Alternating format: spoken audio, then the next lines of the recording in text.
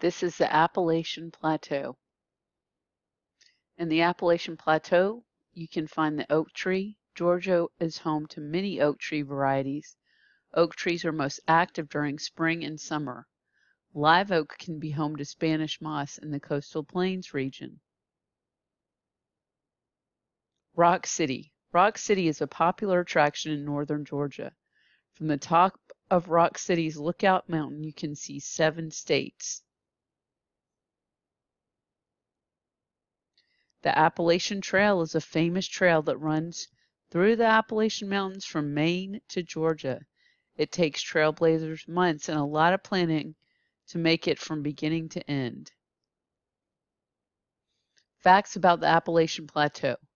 The Appalachian Plateau extends from New York to Alabama. It's home to Cloudland Canyon. Valleys have been eroded over millions of years, and that plateau forms a western boundary for the Appalachian Mountains. You can also find maple trees here.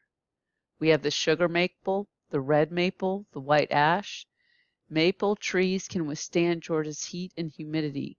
Maple trees turn beautiful colors in the fall. You also have the birch tree. They have a unique white bark that separates into thin, papery sheets. Birch trees thrive best in chilly temperatures. You have the hemlock tree. Hemlock trees are very beautiful large trees found in Georgia. A bug called the hemlock woolly adelaidae is a pest that can easily kill hemlock trees. Hemlock trees need chilly temperatures to survive or to thrive. You can find the white-tailed deer. It's Georgia's state mammal. Deers are found in many of Georgia regions. Deer are able to run up to 40 miles per hour.